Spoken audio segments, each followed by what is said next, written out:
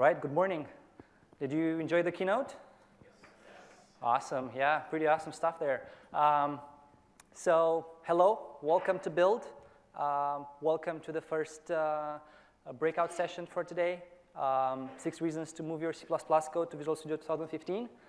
I am Marian Lupare, and I'm the program manager lead for the Visual C++ team. And today I have here with me Ankit Astana, the senior PM lead on the C++ team, and Andrew Hall, PM lead on the Visual Studio debugger team. And we're very thrilled to have you today. Can I get a show of hands how many of you have tried Visual Studio 2015 to date for C++ development? Oh, it's a good fair share, more than half. And how many of you are actively using 2015 today for your development? A bit less. OK, so while this talk is designed to to talk about the value of 2015 for people that are coming from an older version or other C++ tools, for everyone here, you'll have something useful to learn today. We are going to be talking about the RTM release, Update 1, and Update 2 release that just came out today. So there's going to be plenty of new features, and we have a few announcements as well. Hopefully, going to keep things interesting. Now, the 6 reasons could really be talks on their own. So we're going to try to keep a fast pace. We're going to do demos. We're going to throw a lot of content over your way. We'll try to keep questions at the end. And of course, if you have a yes/no question, by all means, raise your hand, and we're going to try to answer it and move on really quick. All right, so it's going to also be a countdown. So we're going to start with reason number 6. And for that, I'm going to invite Ankit on stage. He can tell us more about it. Right. Can you guys hear me? So is there a clicker? No clicker. Oh, OK. Spacebar will be a clicker. All right. So the first reason that we're going to talk about here is really, how can you guys actually benefit from day one when you move to your Visual Studio 2015 experience? So how many guys here have had trouble being able to update compiler tool sets as you upgrade? I was actually expecting a lot more than that, but that's good. So what happens is, as you move to 2015, we usually tie it with a new compiler tool set as well. And sometimes that might take time because of breaking changes or conformance reasons and so on. So what you can still do is that from the very day one, you can actually still use the IDE features, language service features like IntelliSense and so on, without upgrading your tool set. And how do you do that? Well, that's what that picture talks about there. So this is really, your day one experience. You install Visual Studio 2015, and then you start using the IDE experience without upgrading the compiler. Now, when you are actually, looking into upgrading your, tool set, what you'll notice in 2015 is that it will actually build faster. And the reason why that's the case is because we realized from user voice and talking to you guys that a lot of times the performance of our tools is not that great.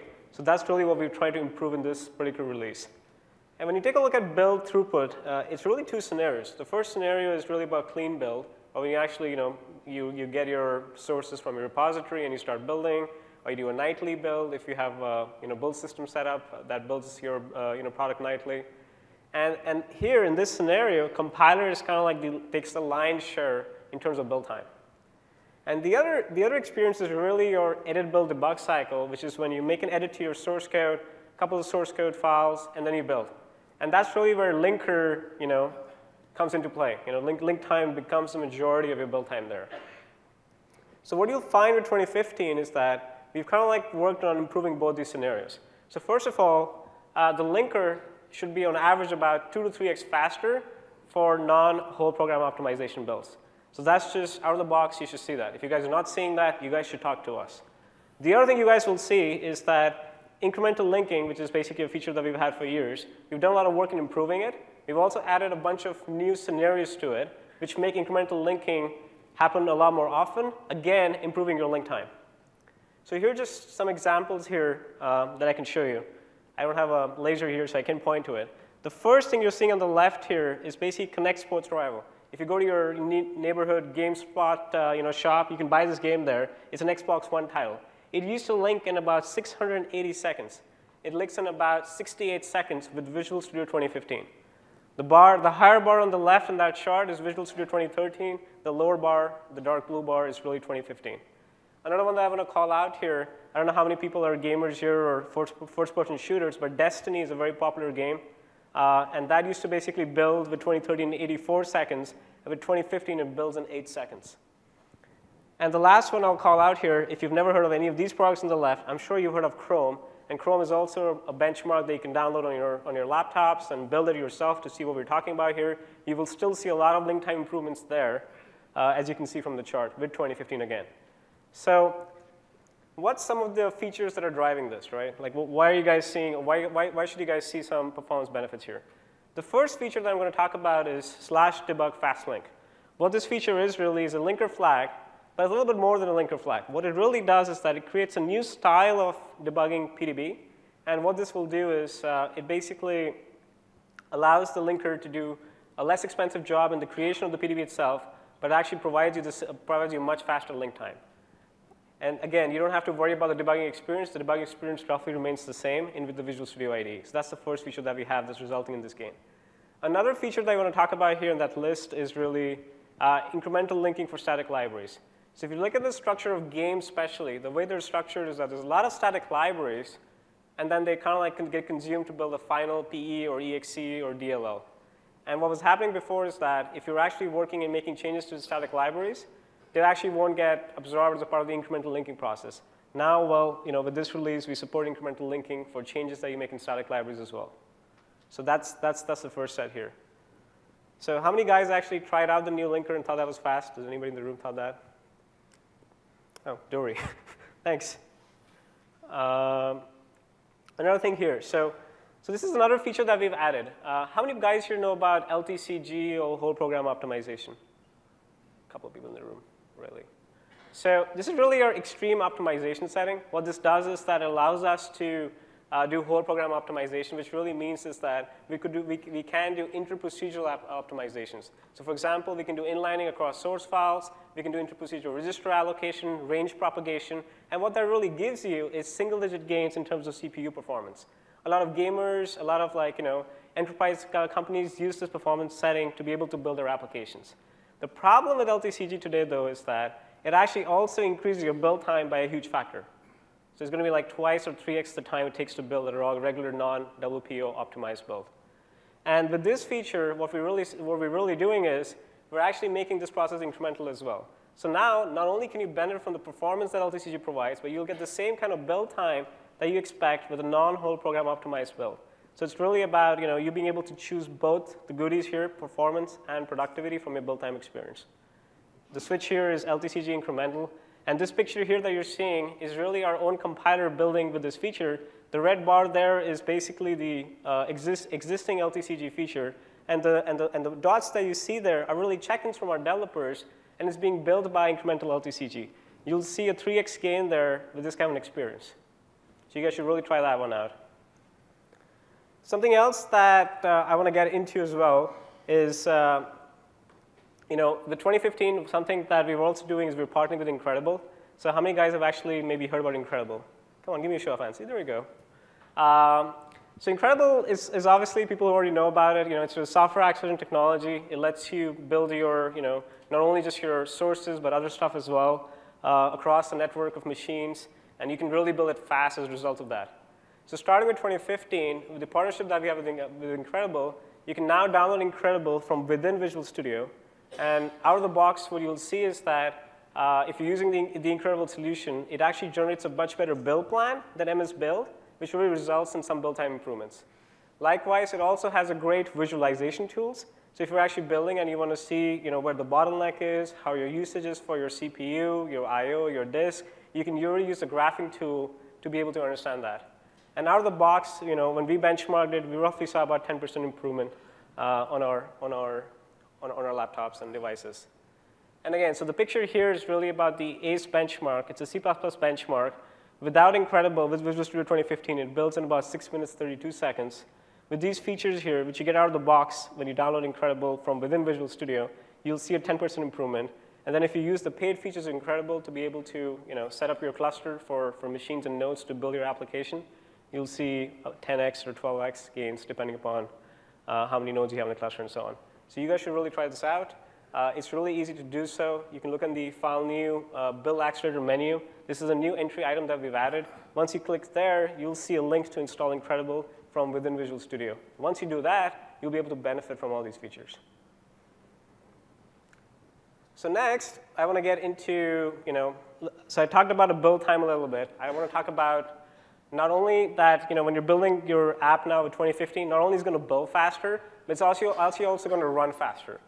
And the reason why it's going to run faster is because we've done a lot of work in being able to add to our existing optimizations, make them happen in a lot more scenarios. So the first example that I have here, that I've pulled out here, is really vectorization of control flow. So if you take a look at this piece of code, if you notice, this is a loop, and inside this loop, there's an if condition. And if conditions and control flow is really bad for optimizers because it makes it harder for us to do things like vectorization and other optimizations.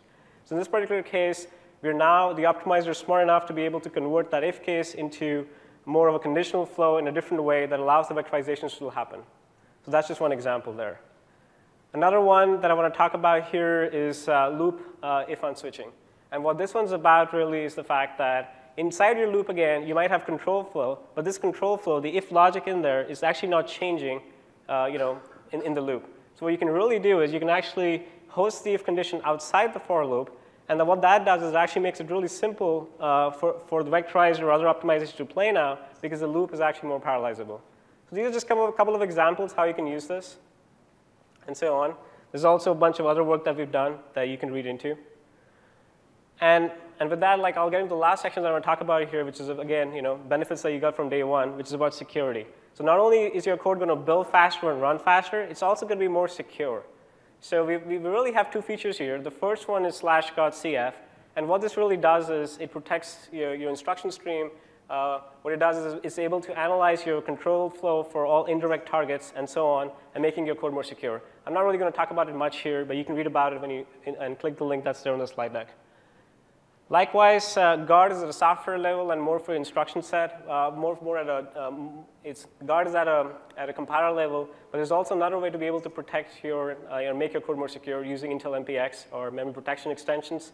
And again, this is a new stuff that we've done in 2015. You can currently go try it out by adding the experimental flag D2MPX in the C++ command line. And again, when you build with this, your code is going to be more secure. So again, I think that's pretty much it to wrap it up for the first reason, Marion. I'll give it back to you. So basically, you had no code changes. You just moved to 2015. You recompile your code, and you throw in some more switches. You get better build throughput, both for debug and optimized builds, right. Faster code at runtime, and potentially more secure if you want to turn on guard. That's right, yeah. And MPX. Awesome. Cool. Thank you. I bet people want to see some code changes too, right? Now that we're inside Visual Studio 2015, let's talk about productivity. There's been a lot of improvement in 2015. We worked very hard to make sure that we bring in new refactoring capabilities, as well as code generation and quick fixes. And we also made several improvements to the IntelliSense database engine. So let me switch to a demo really quick. All right, so what I have here is a very successful game in the making. Don't hold us to a very high bar yet because it's still in prototype phase, but us three were very confident that we're going to make it high. It's a guess what game, so basically there's a server side that picks a number, and the clients connect with it through REST APIs to guess the number, and whoever gets the fastest guess wins. So let's see, I have the server running over here. This is done with C++ REST APIs, which is one of our cross-platform libraries for building web services and connecting to web services. So I just do Control F5. It's between 1 and 100, so let's go really quick on this one.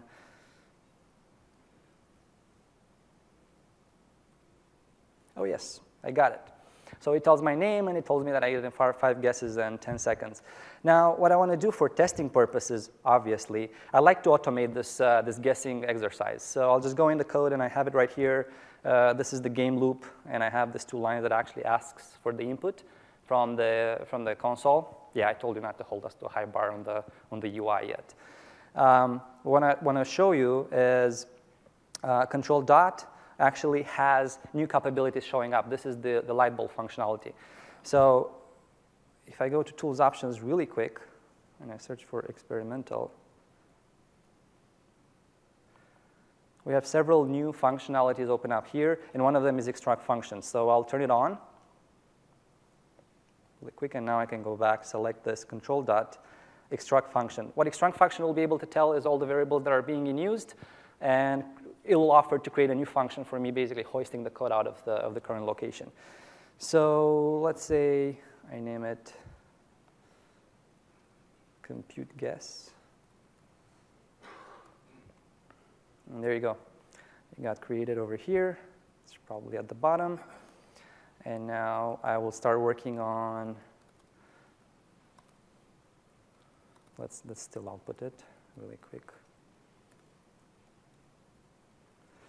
All right, so we'll work on just doing a guess here. I really need this method to be part of the game class because the game class stores some state in it. So I'll just do this. Obviously, this is going to squiggle because I have the definition, but I don't have the declaration. So again, I'm going to press Control dot. And the IDE will be able to tell that there's no declaration for this function. And with one click, I will just create it. It gets added into the class body at the right location in the order of the functions are defined. And right now, the squiggle should just go away. So let's see, really quick results. If it's too high, then I have a vector. I think it's called ranges. I'll basically update the range with a number to not go as high.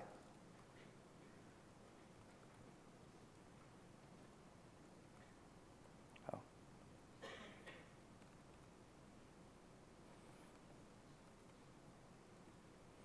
So bear with me for a second here. Now I'm going to pick a new number, and I'm going to pick the average, but rather than just adding them, I'll use this function, which is accumulate. It adds all the elements in the vector, and then I'll divide it by ranges size. So as you can see, still accumulates squiggles now. What I would do, I would normally hit F1 and go to MSDN, but I have you all here. So does any of you know in which header this method is being defined in the standard? Any guesses? Algorithm, I heard once. Any other guesses? We'll try algorithm. Let's see if you're right. Visual Studio will actually suggest that it's in numeric. So this is a new functionality. It's an experimental extension that you can download from VS Gallery, and it will suggest pound include headers for you from the standard library from any types that you're using as part of your solution. So this will make it much easier to code as you start using stuff. It added the pound include at the top, and you're ready to go. All right, so we are pretty much set to go. One thing that bothers me is the name of this variable, which is probably me. I named it like this, but this gives me the opportunity to show you rename refactoring, which is probably one of the refactorings that you're going to use most often.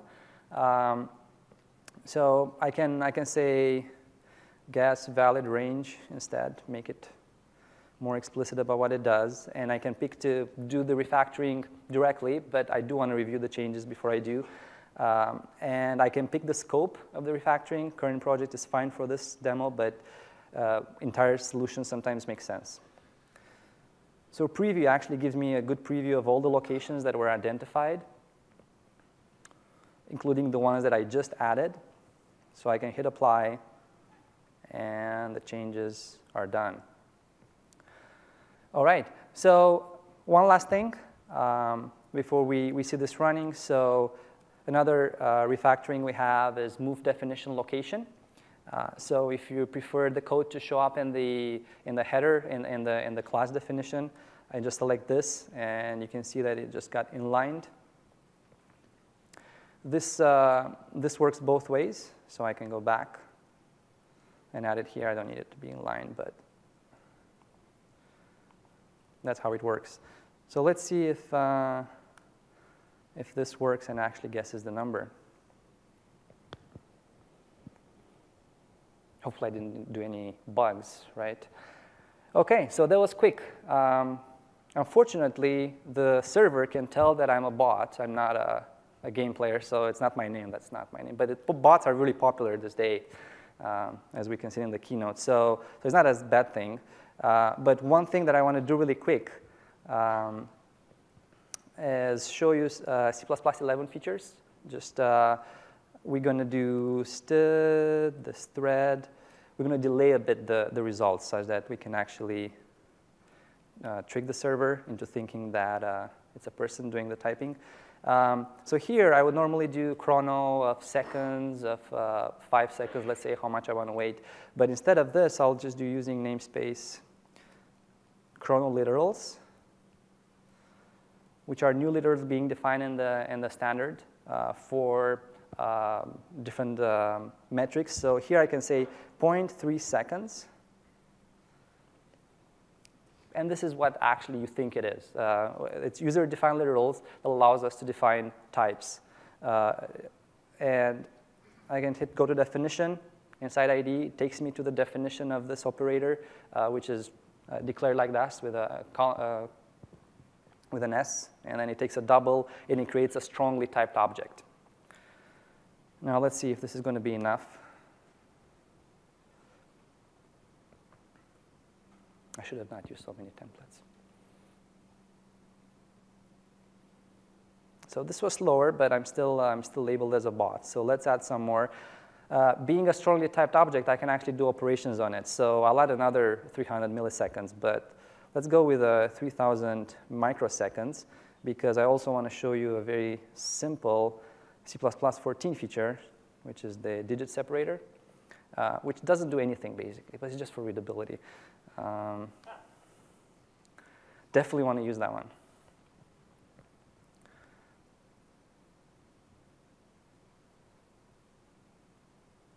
Oh, where'd you go?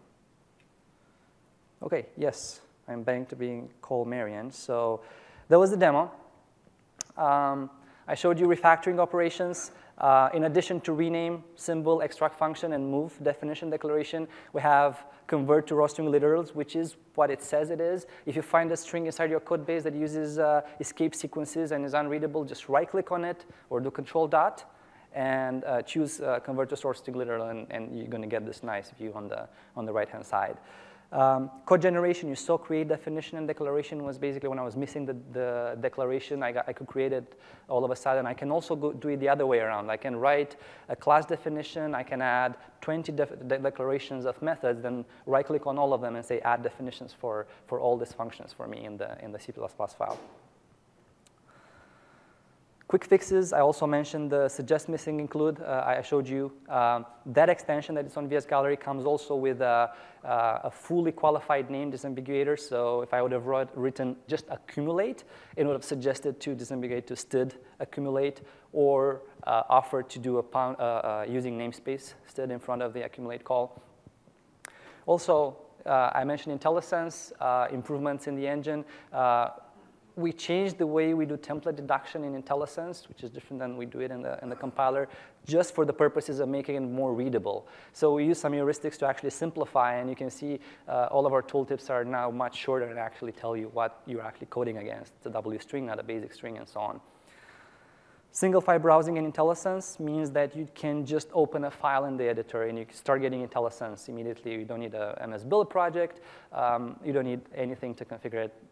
There may be additional include paths that you may be set up, but we have the right reasonable defaults to get you started with STL and so on.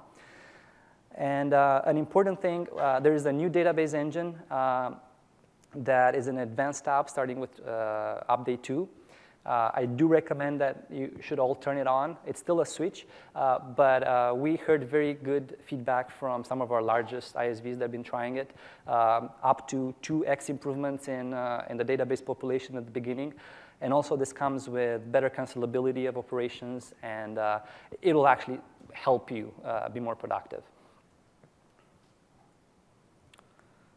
All right, so that pretty much summarizes the editor productivity features. For the next topic, I will invite on stage Andrew Hall, which is the PM lead for the debugger team. So I wonder what he's going to be talking about.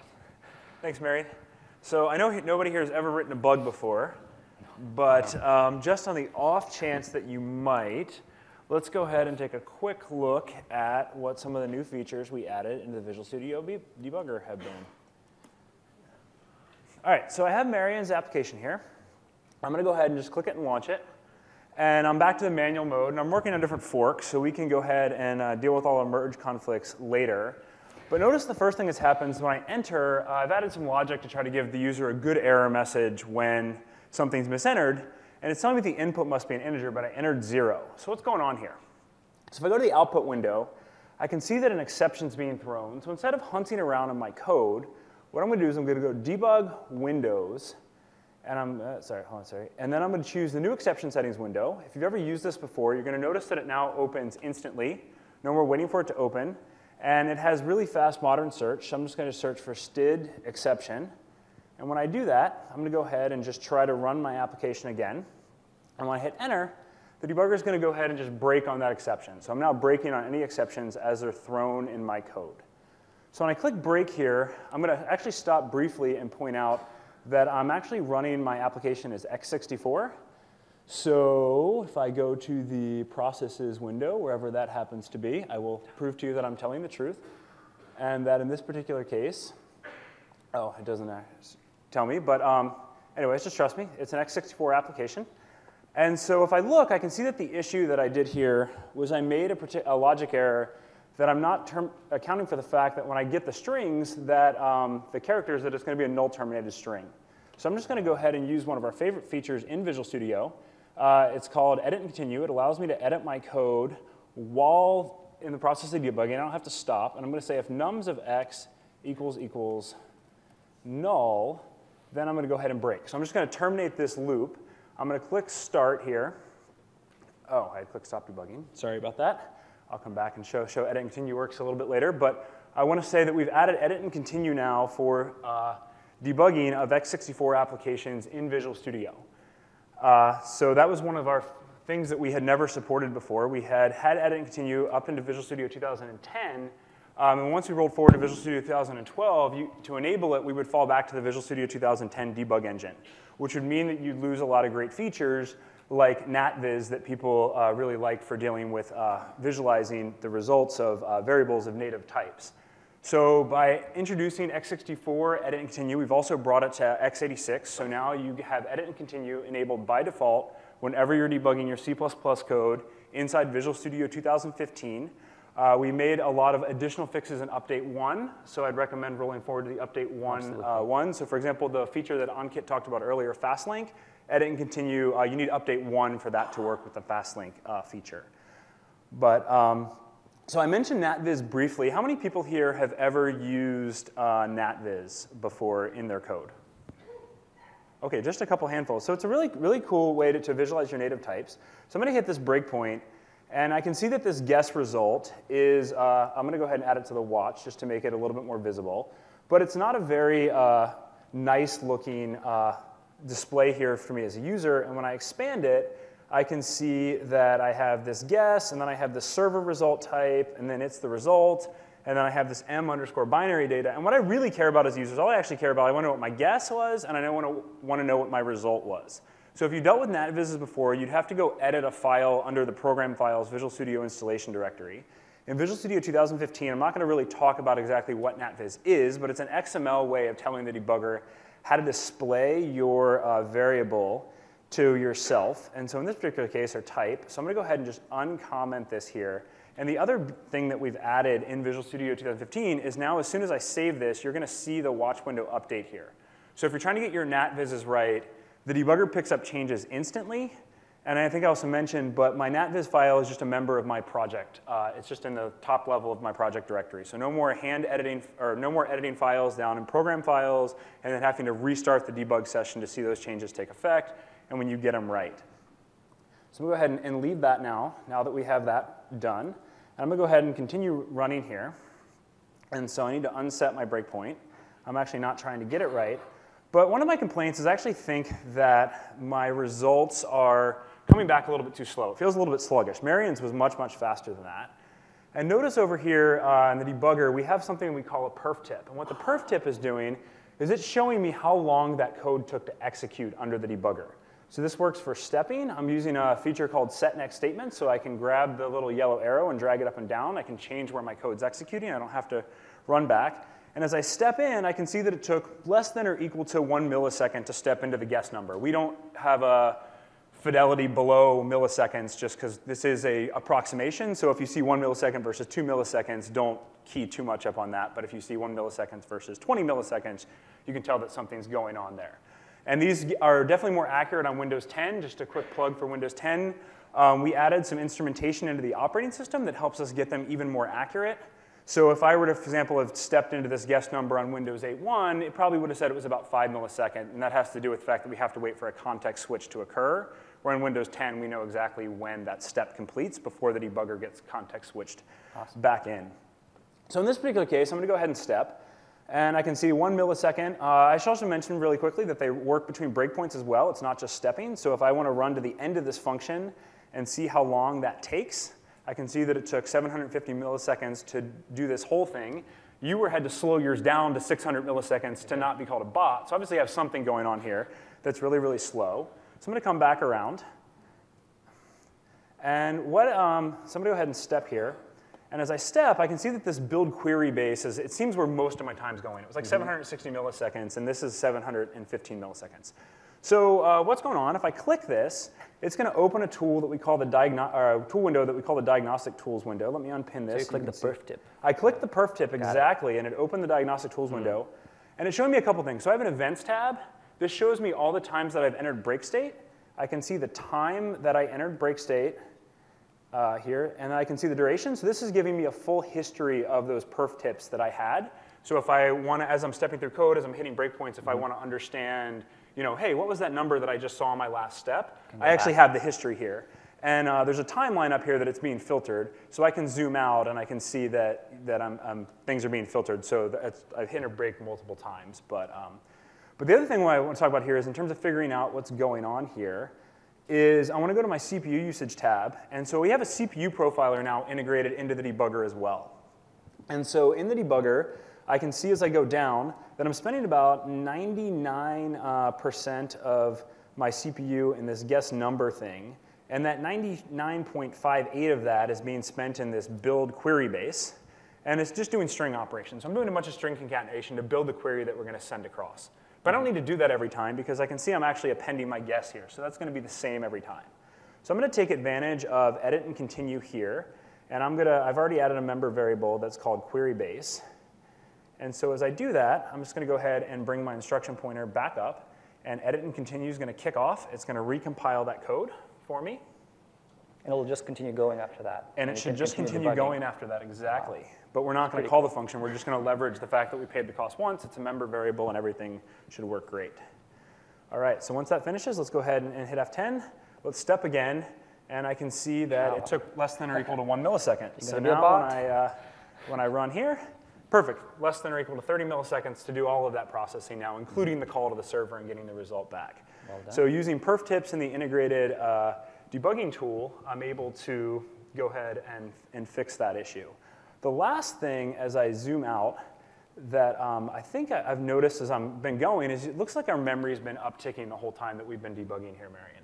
Oh, that's right. And so I use edit and continue. We've been doing some stuff. So I'm going to just go ahead and restart the debug session. But what I'm going to do before I do that is I'm going to turn on the integrated memory tooling that we've added into the debugger as well in Visual Studio 2015. You have to opt into this because it is going to introduce a performance overhead on the debuggy, about 20%, because we have to track every allocation and deallocation. So it's something that's a really powerful tool if you're diagnosing a memory leak, but you don't just want to leave it running on all the time. So I mentioned I've used edit and continue. I just want to start from a clean state to make sure that my memory, everything's good with my memory. But you could turn it on during a debugging session. Yeah, you could just turn it on and keep going, exactly. The only reason I'm not is I want to be in a clean state. Yep, I just want to be in a clean state. I drag the instruction pointer around. Who knows how many normal code paths I changed and didn't hit. So I'm going to go ahead and take snapshot. And what this is going to do is this is going to set a baseline. So it knows everything that's been allocated up to this point.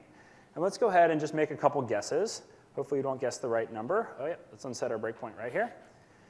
And I can take snapshots either while the application's just running, or I can actually take a snapshot at a breakpoint as well. So if I go back in here and hit 0, and taking a snapshot at a breakpoint gives me one small advantage that I'll talk about here in a minute.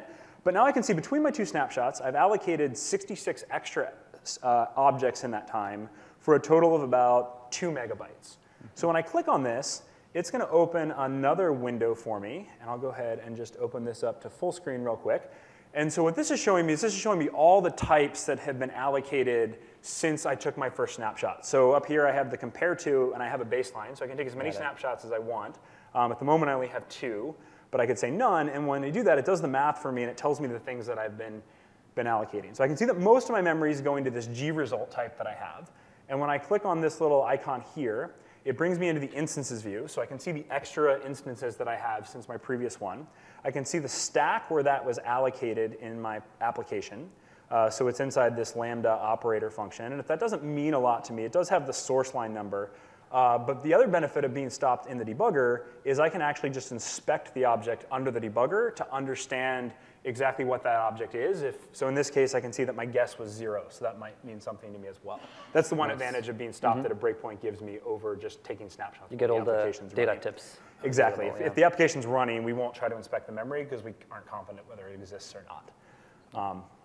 And so I can right-click, and I can say go to source code, and it'll take me into my application where that object was allocated. So I can see what's happening is I'm allocating this guess result, and then I'm passing the pointer back up the stack. So I'm going to go ahead and just unset this breakpoint and go ahead and step out of this function. Oh, well, hold on. Let's just go ahead up to my call stack. All right, that's all right. So let's just come back here into my guess loop. Let's set the breakpoint here. Let's run back up here. And so I can see, yep, sure enough, I'm allocating the memory. I'm getting it back, but I'm never actually freeing that memory. That's right. So let's go ahead in here and let's free that memory. So let's say delete guess result, and then let's go ahead and set guess result to null. And so again, I'm just going to restart here just to kind of give myself the confidence if I don't see any new allocations that I've tweaked that. So it's going to rebuild that application. And then now let's take a snapshot. Let's make a couple guesses. 0, 0, 0. And then if I take another snapshot, there's a few things that have been allocated, but it looks to be a lot less. So if I go in here, I can actually see that guess result is not leaking anymore. So I might have some other problems in the application that I want to look into. But in this particular case, I can see that I fixed that particular memory leak. It's definitely not my bugs that I entered. It's not my bug anymore. So using the integrated memory tool enabled me to fix that. Last 2 things I want to show that we've added into Visual Studio 2015 that are just little productivity things is I've been setting breakpoints the whole time. And if you may have noticed that these little tool bar popped up, if I click this, we've had conditional breakpoints and trace points in the product for a while, but we've combined those into a single non-modal window, so I can still interact with my source code. I can combine conditions, and so if I want to set a conditional breakpoint, if the number's 4 or 5, I can do that. And I can also set a trace point that will print information to the watch window, and that's all available in this great non-modal UI. The last feature that I want to show that we're pretty proud of that was added in Update 1, I'm going to make a guess of 101. And the debugger is going to break, and it's going to tell me that there was a read access violation that occurred. But as part of the message, it actually tells me the expression in my code that's triggering the read access violation. So I can see it's guess result, arrow, server result, where down here I have guess result, arrow, server result, result. So I know that server result has not been initialized correctly, and trying to access server result is actually what's triggering the read access violation. So that was added in Update 1, and so we know that works for function pointers, that works for any time you're going to trigger a read or write access violation. So that's what I want to talk about today. So just a quick review of what we talked about. So we talked about the integrated performance tools. We talked about the perf tips, the memory profiler, the CPU profiler, edit and continue, NatViz, the improved breakpoints UI, and the exception settings, along with telling you what triggers a read and write access violations. Cool. So you showed us local debugging So I have a lot of VMs running in Azure with all my operating system that I need to test my app on. Will any of these features apply to the remote debugging as well? Yeah, absolutely. They will all work when remote debugging. Sweet. OK, thank you very much, Andrew. Even Let's give him a warm applause.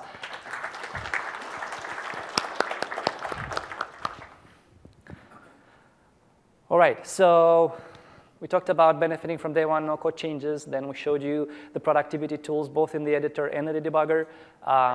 And now I'm sure you're feeling the need to write a lot of code. But what kind of code are you going to write? C++ offers you a great range of ways you can write the code. It gives you this big shotgun, and you can shoot yourself in the foot. What we all aspire to is to write portable and modern C++. And I'm going to talk a bit about our efforts to help you in 2015 to do that. So we're making huge improvements to the compiler in 2015. This is a long list of standard compliance features that we added, both improved from 2013 and new in 2015. Some of the things are already work in progress. They're not done yet. One of the big things we added in update 1 is expression spine, and we're going to continue working on that, and we will eventually make it. C++ 14, we just added variable templates as well. And in C++ 17, we're making experimental implementations of some of the TSs being discussed in that context, like coroutines and modules. The promise that we want to make you is that we're going to actually continue improving the standard conformance in Visual Studio 2015. So features like extended const expert and SDMI for aggregates in C++ 14 will be coming in the next updates. So we will get to a point where we have a much larger conformance surface, and you can focus on writing modern C++ code. Now, as Herb says it, there is a drawer of knives in the C++ language, right? We all want to write modern C++ code, but all of the existing C++ constructs that sometimes make it harder to understand, the memory safety, type safety, and everything, it kind of still there. So I want to talk about something new. How many of you were at CPPCon last year? Just a few, 2 or 3. So Bjarne Sturstrup said that inside C++, there's this simpler, safer language struggling to get out. And this was, I think, before CPPCon. At CPPCon, he actually announced the C++ core guidelines, which is a set of rules that if you follow, and I should click next, because you're going to see the highlight, you actually get statically type safe, no resource leaks, and catches most of the programming logic errors that are common in code today. And it runs fast. That is the promise of the C++ core guidelines. Now, this is a document that it's a work in progress. It's out there on GitHub. You can contribute as well. And it's being contributed by many people in the C++ community. It's, I think it was 80 pages long the last time I looked at it. It might be longer by now. So there's also a question, how can we actually write this modern C++ code? So there's code reviews that we can do. It's our aspiration of writing better code, but we need tooling as well. And that's where Visual Studio 2015 comes in, and it brings you those tools. We have static analysis tools. We call them core checkers. They will actually go through the code that you have today and find those bound checks that you should really be checking. You're basically doing pointer arithmetic, and you shouldn't. We're going to have rules that type checks. And just today, we're releasing an update to the core checkers that will have lifetime checks as well in it. This is an experimental thing. Definitely go out and try it and give us your feedback. There's still work that we need to do there to get it up to par to actually have confidence that it's good for your code base. That's the core checkers. Now, there's also a guideline support library, which will help you write better code. And I'll actually get into an examples next. So don't read too deep into this code base. It's an extract of a much longer function with only the essential parts. As you can see, as a classical function, it takes a pointer and an int, which it's a hint that maybe that pointer points to an array, and count will be the size. There are operations being done there on the pointer, pointer arithmetic, line 3 and 4, and 10 to 12. There's some pointer diffing there between 6 and 8 and an uninitialized variable. So actually, if we start throwing static analysis with the core checkers on it, this is the errors you're going to get. Now, this is legal C++ code. No one tells you that you're not allowed to write code like this. It's only a choice whether you want to keep using it like this and you're confident about this being correct, or you want to fix it. It's up to you. So let's see. Line 4, don't use pointer arithmetic. P+1 will be pointer arithmetic in this case. The recommendation is use span. Really, what that tells is that a pointer should point to only one element. If it's int star, it needs to point to an int, not to a vector event. If you really want to point to a vector event, you don't have enough information to use the pointer. You have to have a pointer and a size, and span gives you that. Line 7 tells you that the variable n is uninitialized, and you should be initializing all variables. So the same is true for line 10 and line 12. So now let's see how this looks like by throwing GSL into the mix. So let's actually use span instead of a pointer and a size. So it's a drop-in replacement. Now you take a GSL span of int, and you can see in the call side, line 17, there's just it's very simple to change the call to the function f from a, comma 10 to use the curly braces. It's the uniform initializer. They will just create a span for you. The compiler will be able to tell. So it's not a huge change in code base. Line 4, line 10, and line 11 now, because you're using span, will actually be checked against the boundaries. So you know for sure that your code is safe. And if the checks are repetitive, some of those checks will be hoisted out by the optimizer eventually. So you're not paying a huge penalty in the checks, but you're also getting the security out of it. And then if you look at the line between 6 and 8, I think what the code does there is just trying to do a diff between the distance in the stack between int n and the array being allocated, getting passed in. So this is the drawer knife that Herb is talking about. Like if you know what you're doing, even if you're not doing something safe, just mark it as such. It's still legal code. And you can tell core checkers, hey, I know what I'm doing. I'm going to suppress the type 5 warning here because I don't need to initialize the variable. I only use it as a tag point to calculate the difference.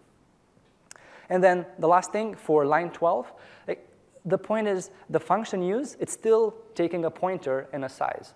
And you can continue using those. This is a gradual process of slowly moving towards a span, slowly moving towards a more safer construct and more modern usage of it.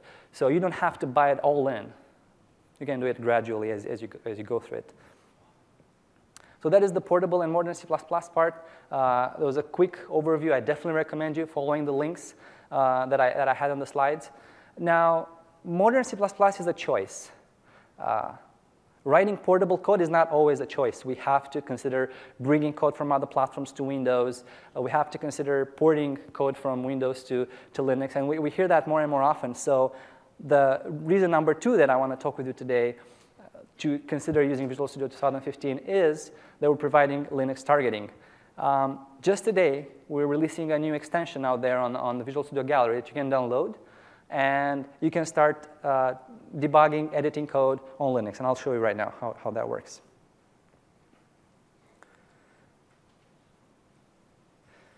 So I have the same code over here. It's a Linux project this time. See, it says here in the title. And I created it by going to New Project after I installed the extension. And under cross-platform, I have Linux with a bunch of templates. So I choose console application. And now all I need to do is hit F5. I already paired the Visual Studio instance with my Linux VM that is running here. And if I hit F5, this will actually build and run my app. It's going to take a bit to run the build. So the build runs remotely on the Linux machine. The debugger runs remotely, and we connect to the debugger. And I have build errors, which is not unexpected.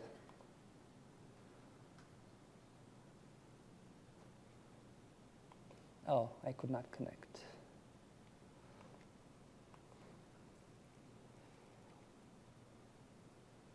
Well, I'll definitely not be able to fix this on stage right now. So this is an incentive for you to go try it yourself on your VMs. The point that I was going to make really quick as we go through it is that this is the familiar experience you have in VS. Andrew was showing earlier NatVis on Windows. NatVis work with Linux when you debug on Linux. IntelliSense works, refactoring works. The features that you're familiar with Visual Studio will help you target both on Linux and on Windows. And I will switch to the slides. And I apologize for technical difficulties. So you can target desktop, Linux, server, and IoT. So we support x64, x86, and ARM architectures. So you can use it for Raspberry Pi and so on. The dependencies is very small. So you only need to install a SSH connection and SSH server to connect to Linux, GDB server, and G++ for building, and that's all you need. So any distros that have those capabilities, should be most of all, you can debug from Visual Studio. And what I didn't show you in the UI, in Tools option, you have a way of adding as many boxes of Linux that you want to debug on as you can. So it could be Azure VMs, it could be local VMs, it could be machines on your network, and they will just work as long as SSH is open for them. So please go download the extension today on Visual Studio Gallery. There's a link over there, but you can search for Visual Studio, Visual C++ support for Linux. All right. So now moving to reason number 1, target one mobile platform from one IDE. That doesn't sound right, Ankit. Can you help me out? Can you mic me up, please? Sorry, maybe I can just start here. Yeah, that definitely doesn't sound right. Target one mobile platform, one IDE. No, I messed up the slides. Yeah, I think so. So let's go ahead and fix that one. So it's actually target all mobile platforms from one IDE. Yeah. All right. So how many people actually knew here that you can target Android, iOS, Windows, and Linux from Visual Studio? Not many. So we're going to fix that today, hopefully.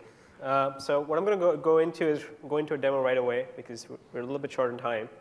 And I'm going to talk while I'm doing this. So really, you can actually target, with 2015, you can target Android, Windows, iOS from Visual Studio for all your C++ code. You'll get the same kind of experience that you have on Windows today for targeting these devices as well. You'll be able to debug your code with the same productivity experience, the same kind of state-of-the-art core editing features, and so on. So how do you actually get there? So if you open up Visual Studio 2015 and you go to File, New Project, and you look for this cross-platform section, this will actually get into all the templates that we have, which are for Android and iOS. What I have here on the screen right now is basically an example, which is called the More Teapot sample. This is a sample from the Android native development kit. And what it really is it's got a variety of Java and C++ code in it. So let's actually open up a Java source file, which is really located in this More Teapots project, and show you some of the features that we have. So notice this is my Java source file, and notice that I have all these squiggles here. Does anybody who actually didn't see me do that know why we're actually seeing a squiggle on this import API? Come on. So since none of used, it's can I guess? Right, you can guess. Okay, come on, right? So I think the party here is that since none of us actually are, at least I'm not a Java expert, we actually have Java IntelliSense to help you out here. So if you hover over it, you can actually see that this API is not being used. So this particular package is not being used. So let's actually go ahead and use it. So I'm actually going to go and create a usage of this API. And as soon as I see that, I do that, you'll start seeing Java IntelliSense pop up. So actually, I can go here and say inside Android context, and I can say on create. That's the function I'm in. And as soon as I've done that, you'll see that the squiggle that was on the Android util log package goes away because that's really just the IntelliSense now operating on top of that. Other language features like go to definition and stuff like that, they automatically work as well. Now, this is really a C++ talk, so let's get back to C++. So what's really happening in this app, as I told you earlier, it's a Java and C++ app. The C++ portion is being built as a library, which is getting consumed in the Java portion. So the C++ library is really building as a part of this project right here. Let's look at the project properties for a section. So project properties will allow you to view some important characteristics about this project. For example, you can see here that I'm building a library. I'm targeting Android API level 19. I can actually also choose between different platform tool sets like Clang and GCC in this case. And you can all do that from Visual Studio. So let me actually bring up some C++ source now and do the same thing here to show you some of the language experience here. So Android main, which is in this particular library function, is really the entry point API for your C++ code. And I'm going to do the same thing here. I'm actually going to go ahead and add another log print message here, which is inside. So I'm going to, again, use the Android IntelliSense that we added. And I'm going to say inside Android main. So notice again, I can again leverage the same kind of language service experience that we have for C++ and Java as you're writing an Android app. Other things like go to definition, peak definition, they just work as well. So I can actually go here and say peak definition. You can see the definition that's coming from there. I can actually say go to definition. That will work as well. Like Marin showed you earlier, things like refactoring for Android work as well. So it's basically what we're talking about here is bringing the same experience that you enjoy today in Visual Studio for the Windows element experience for Android and iOS as well. So here actually I'm going to go and say instead of state, I'm going to say small state. And again, the same refactoring menu will come up here that Marin demoed, and I can then go and apply it. So that's just showing you the code editing experience so far. Next, I want to be able to show you being able to build this app and then be able to debug it. So what I'm going to do here is that I'm actually going to hit F5. Not only in the Android experience that we offer in Visual Studio, we have a good solution for building and code editing and debugging, we also have our own Android emulator. Because when we started this project, the Android emulation story was not all that great. So since I already have the emulator running here in the background, all I'm going to do is hit F5. But before I do that, let me actually hit a couple of breakpoints here. So notice it's going to ask me to build this app. As this app is getting built, currently we support both the build systems in Android. Android has Gradle build system. It also has AND build system. We support both these build systems here. Our experience is pretty nice. You can see the app was built successfully. And now we're just about to I placed my breakpoint incorrectly on the thing, but there we go.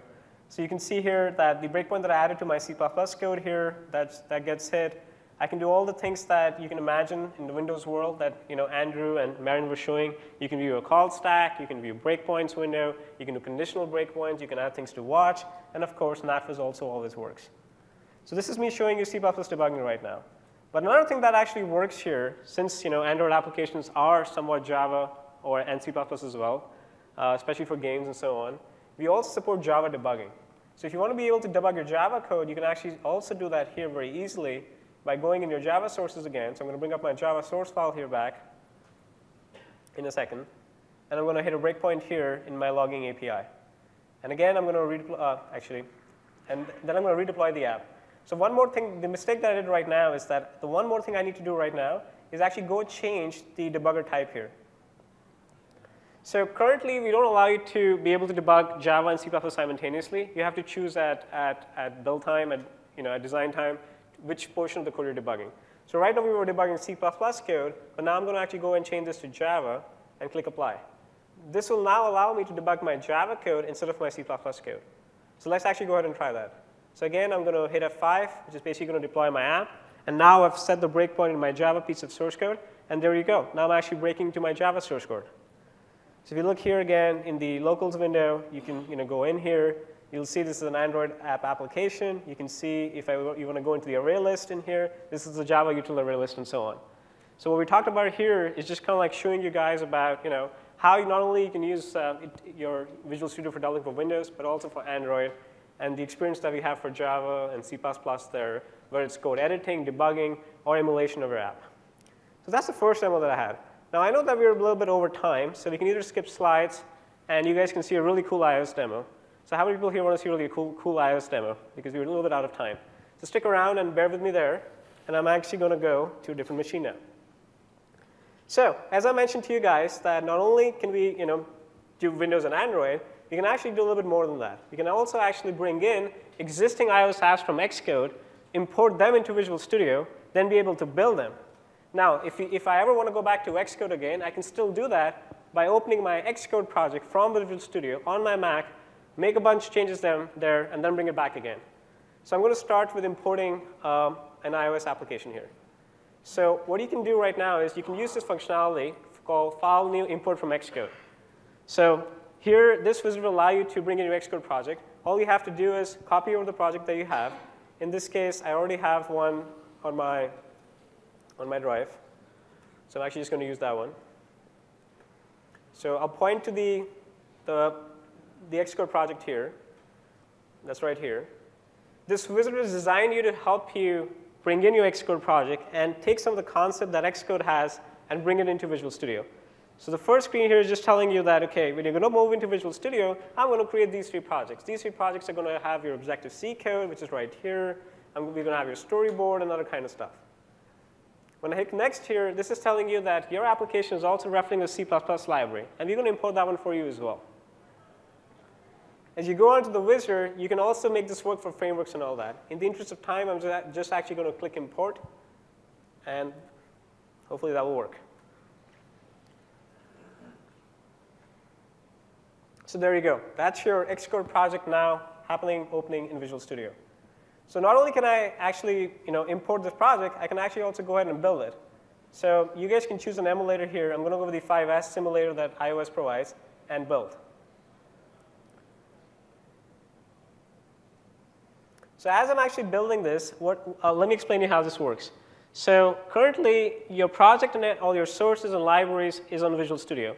But what happens is that we actually have a Mac paired here, which is right here, which I'm going to go into soon, which is allowing us to be able to build this application. So what's happening is that we take our sources, your entire sources here, your storyboard, your assets, copy them over to the Mac, build it on the Mac, deploy it on the simulator or the device that's being connected to the Mac. So as you can see here, right now so far, I'm able to bring this here and be able to build it successfully. So the build actually succeeded. So for the next part, I'm actually going to move here. And this is going to be a little bit troublesome. Marion, can you put me on 6? I can. So I'm going to move here. It's coming up. And I'm going to show you the app here. So this is the actual app that exists. Oops. So that's the app here. 6, you said? Yep. OK, let's try again. Go back to 6. Let's try this again. Just one more time, otherwise. This is 6. Yeah, it says 6. All right, so I think we're having some issues here. Can you go back to 5? I'll just do it from here. So another feature that I was going to show you, the app running and so on, but the other feature that we have here for iOS is also, since we actually don't have the entire experience, for example, if you're designing a UI, which you can't see right now, but if you're designing a UI, you might actually want to go back to Xcode and do some fixes there. Or you might want to still be able to use some iOS Xcode instruments. And for that kind of a scenario, what you can really do is you can right-click on your project, and you can basically take this Visual Studio project and hit this functionality called Open in Xcode. And what this would do is this will actually open up your project in Xcode, allow you to make a bunch of changes there. And once you're done making changes in your Xcode experience and Xcode IDE, you can actually bring them back to Visual Studio by saying remote machine, incremental pull from remote. And that will just kind of like bring in all your changes that you made to the Mac. So it's really a really nice story that we have in Visual Studio about your Windows, Android, and iOS development experience. And you can start using that today with 2015. I'll give it back to you, Marion. Thank you. That's pretty nice. Thank you, Ankit. Thank you.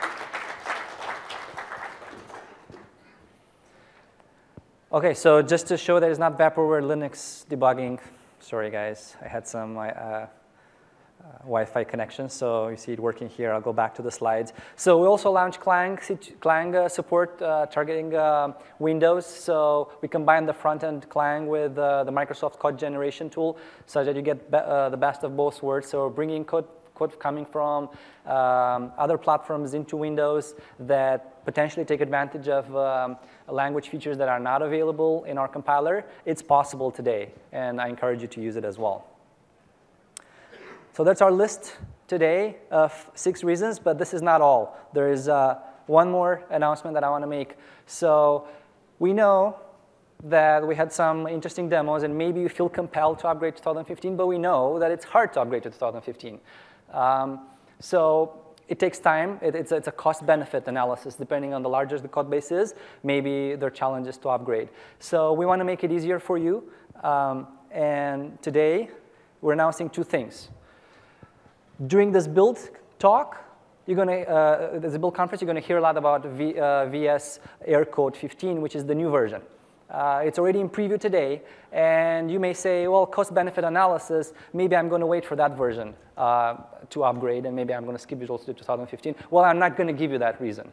You're not allowed to have that reason, because the promise we're making is that that compiler and that library that ships in VS Air Code 15 will be highly compatible with the version that ships in VS 2015. We're going to continue evolving the compiler and the libraries and placing them in both trains. When we run out of Visual Studio updates in 2015, we will continue evolving the same compiler in VS Air Code 15 when that happens, and there are going to be releases there. So you basically have zero friction adoption now from 2015 to VS 15, which is so confusing to call them like that. So the second promise is that we will try to help you upgrade. And you better write this down, because the availability will be limited. We are volunteering the whole C++ team back in Redmond to help migrate and handhold on one-on-one customer calls your code base. So you sign up here. This is how it works. You enter your email address. You get a survey where you get more questions about your code base. And then we're going to call you back, and we're going to set up a Skype call where we walk through every issues that you run into upgrading. Let's say breaking changes in the compiler, breaking changes in the libraries, and so on.